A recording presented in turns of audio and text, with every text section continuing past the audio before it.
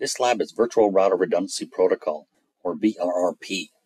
This is a first hop redundancy protocol similar to HSRP. The only difference is in some of the configuration, as well as the fact that it's used typically with things like firewalls and load balancers for failover purposes. What I've got here is topology with 3 routers and a switch.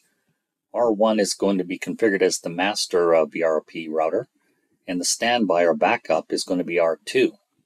They're both connected to an internet router, INET1. There's also a switch 1, and that's connected to a host to do some testing. There's uplinks from the switch 1 to R1 and R2. Gig 0001 and 02 are all in the same subnet. I'm using a /29 mask since there's only 3 IP addresses. I'm going to configure R1 as the VRRP master and enable MD5 authentication. Then I'll configure R2 as the VRRP backup and enable MD5 authentication. I'm also going to configure interface tracking of Gig 00 and 01 on both routers. Then I'm going to verify RRP is working correctly and do a ping and some failover testing. So I'm going to start with R1. And here I've got these track commands. This is similar to what was configured with HSRP. Track 1 interface Gig 01 line protocol, and track 2 is going to monitor Gig 00 line protocol. If either interface goes down, the priority will be decremented by 20.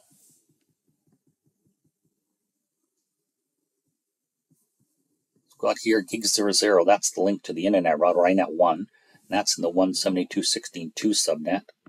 That's right there, 172.16.2. Gig 01 is the link to switch 1. That's this link here, 01 to the switch.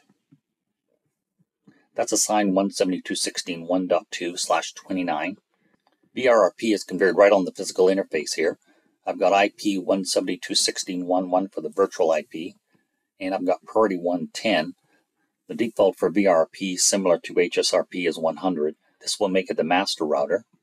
I've also got authentication MD5 keystring CCNP exam. That will configure MD5 authentication of VRRP messages. Then there's track 1 and track 2 to monitor the physical interfaces, and when they go down, the priority will be decremented by 20. So I've got the virtual IP 172.16.1.1, and this is 172.16.1.2 and 172.16.1.3, all in VLAN 10. And now we'll go to R2. Got the same track commands, track 1 and track 2, they're the numbers. Track 1 is monitoring Gig 01, and track 2 is monitoring Gig 00. I also have Gig 00, that's the link to the internet router INET1. That's 172.16.3.1 subnet. That's this one over here, between R2 and INET1. I've also got the link to switch 1, that's Gig 01, IP address 172.16.1.3/29. And the VRRP commands, this is in group 1 as well. You notice they all have a 1. That's group 1.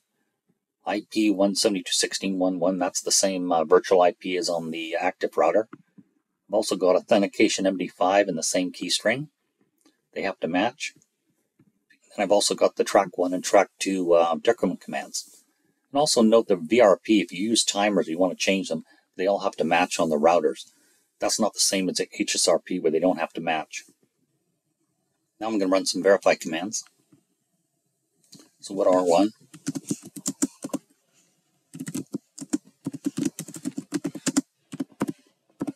So Gig 01. So this is the R1 Gig 01. That's the one right there.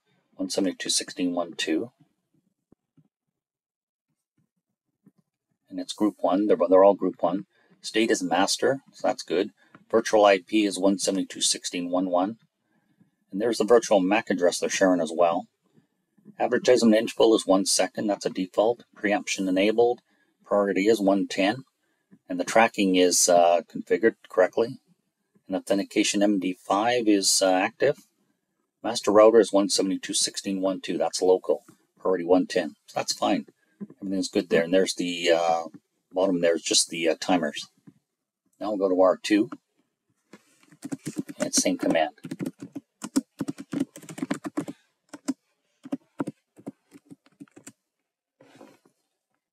And this is R2 gig 01. So gig 01, group 1, same one, state is backup, yeah. And virtual IP address 172.16.1.1, that's correct. There's the virtual MAC address, that's the same. The timers match at 1 second. Preemption enabled, priority is 100. And there's the tracking commands active.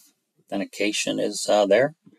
Master router is 172.16.1.2 with priority 110, yeah. And then there's the timers at the bottom there. So now I'm going to send a ping from the host. Verify it's working, what the path is. Let's go to console here. All I'm doing is pinging the loopback. That's working. Hey, ping 192.168.255.1. So everything works fine there. 192.168.255.1. So that's good. I'll do a trace.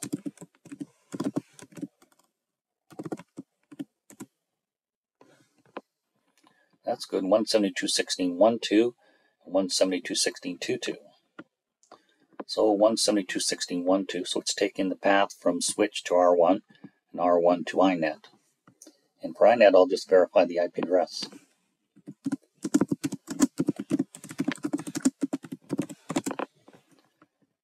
Gig 00 is 172.16.2.2. So that's gig 00. That's 172.16.2.2. So that is correct so far. There's also another command, it's called show track.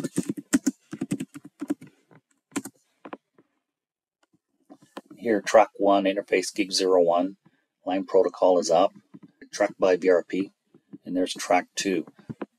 So this will give you information on the tracking commands to make sure they're correct. Now I'm going to test failover. So we'll go to R1.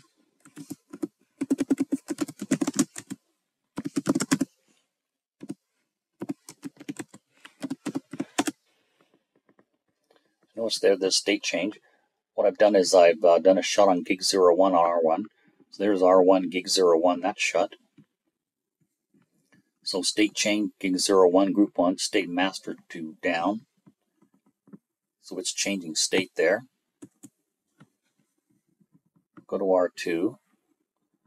State change, state backup to master. So notice now I'm on R2 here. State is master. And now I'll do a ping.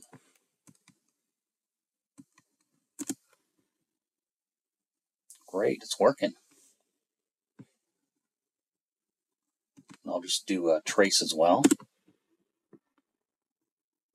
So it's going 172.16.1.3 and 172.16.3.2.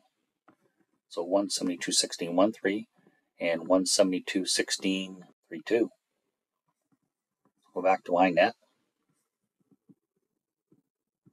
172.16.3.2, that's gig 01. Gig 01, INET 1, that's it. So that's working fine. It does the failover properly and shows you the state change as well. And that concludes the lab.